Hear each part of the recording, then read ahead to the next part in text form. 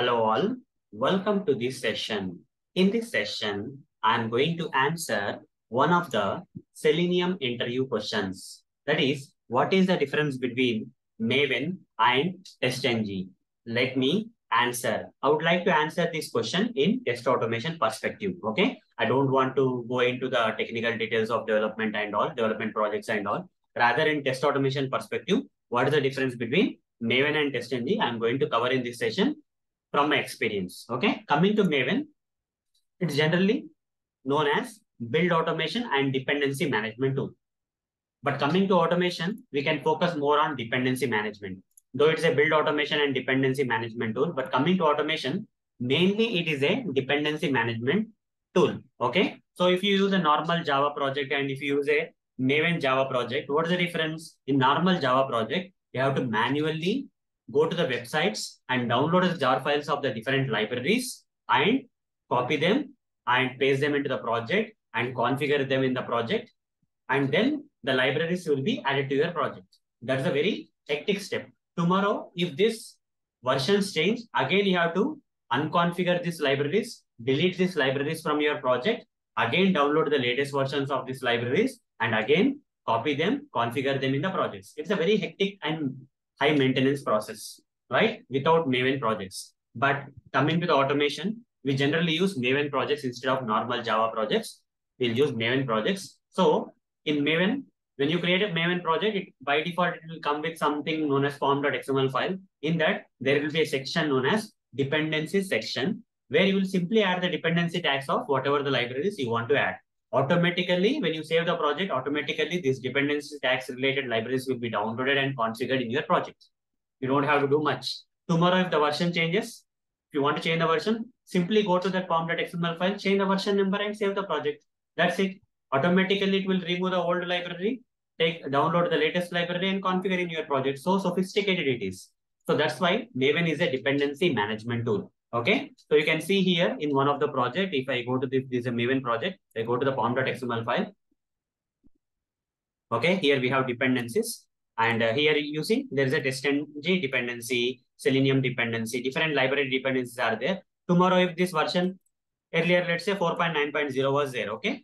Save this. It will remove the 4.9.1 and download 4.9.0 and automatically configure in this project. You see, building is going on. Everything will happen automatically. Simply, you need to add this dependency tags. You don't have to manually download the software, jar files, and put in the project, configure them. That's a very hectic process. Again, when you need latest versions, just change them. 4.9.0 is removed. 4.9.1 came, automatically downloaded and configured. Done. That's all. Okay, you can directly use this library now, whether it is Selenium or TestNG or PyAPA or Extend Report or whatever it is. This is a simple process. Okay, this is how the Maven is called as a dependency management tool. Apart from that, Maven is also called as a build lifecycle management.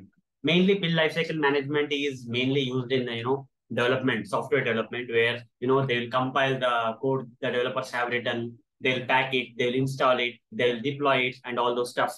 Okay, that process, build management process, is made easier with the help of Maven. Okay, instead of they manually compiling and all, with Maven commands and all, they can do it very easily. Okay.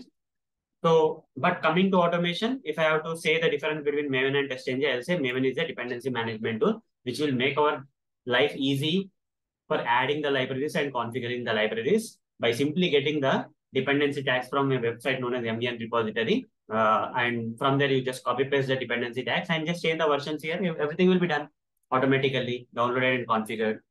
And coming to TestNG, TestNG is a testing framework, while Maven is a build automation and dependency management tool, whereas TestNG is a testing framework. Okay. So testing framework means why we are calling it as a testing framework. It can do unit testing, integration testing, and end-to-end testing, everything. Okay. So that's why it's called as a testing framework rather than unit testing framework. Though developers will use TestNG for unit testing, but automation engineers can use it for this kind of testing purpose. Okay. So end-to-end automation purpose, they can automate the UI tests. Okay. Functional UI tests and all those stuff, and all the other things. Okay. So API automation, Okay, everything can be done. That's why we can simply call it as testing framework instead of calling it as only unit testing framework. The better term is testing framework. Okay. So it's the next generation testing framework. And coming to the automation, if I have to differentiate Maven and TestNG, while Maven we use in test automation projects for dependency management purpose, we use TestNG for several things like to control the execution flow of the test execution flow using the different annotations like at the rate test, at the rate before method, at the rate after method, at the rate before class, at the rate after class. Based on this annotation, the code will run. Okay, the flow of the execution of the code will change. Controls the test execution flow is one thing. Test configuration, we can do the lot of configurations. We can pass the parameters, we can create groups and run the test according to the groups. We can create different configurations for different execution purpose like smoke test running, regression test running. Therefore, by creating some TestNG XML files, this is possible. Then data driven testing. Okay, so there are some inbuilt annotations in TestNG where you can run the same test with multiple sets of data. Parallel execution, you can run the same test at the same time. You can test multiple tests at the same time, parallelly at the same time to save the time and all.